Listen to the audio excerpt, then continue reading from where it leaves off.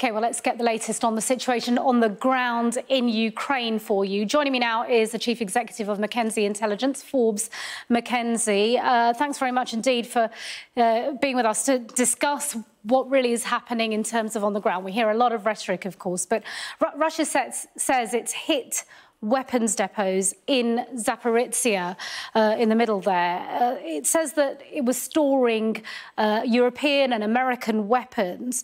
They've said that separately Western weapons are inflaming the war. What can you tell us about what's really going on down there? Well, the Russian Defence Ministry, and we should say it's from the Russian Defence Ministry, have stated they've been successful in prosecuting a ballistic missile attack on a weapons dump, which is purported to have been holding Western hardware. Zaporizhzhia is the area and the city just to the north of where the fighting's taking place now. It's an area that is of particular interest to the Russians, the rear echelon for the Ukrainian military. If they have been successful in defeating what is Western capability, that will go a long way to improving the morale of the Russian troops on the ground. Bear in mind, a lot of the Russian troops have been in Kiev, where they were beaten. They've now moved around and to the area of the Donbass. And it also will be a good news story as well on the home front for the Russians if they have been successful. And the British Ministry of Defence says Russian air activity is focused on the southeast there. They couldn't dominate the skies over the whole of Ukraine, could they? So now the strategy is to take the southeast. Is it? Can air superiority be gained in this smaller area then? Sure. Western analysts were surprised from the outset that air superiority was not gained quite quickly by Russia. The assessment has come down to the ability for Russian logistics to sustain their air effect.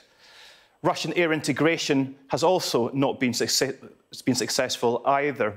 And that's one of the many reasons why they've failed to the north. But with an area round about the Donbass, about 200,000 square kilometres, this may be an area that is the Russian aviation may be able to have an effect. They may be able to integrate the air capability with the ground capability.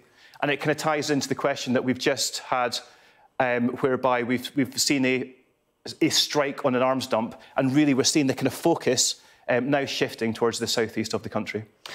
OK, let's turn our attention then to the explosions being heard in the breakaway region of Transnistria and Moldova. There are reports of Russian false flag operations there. What sort of military capability can you tell us exists there then? Well, the Russian false flag doctrine, or Maskarova, is well known. The Russians are effective at doing that. In the area of Transnistria, which is an interesting area to the kind of southeast, we see it being ringed now, of Moldova. It's a relic, actually, from 1992. There's about 1,200 to 1,500 Russian troops there, a significant arms dump as well.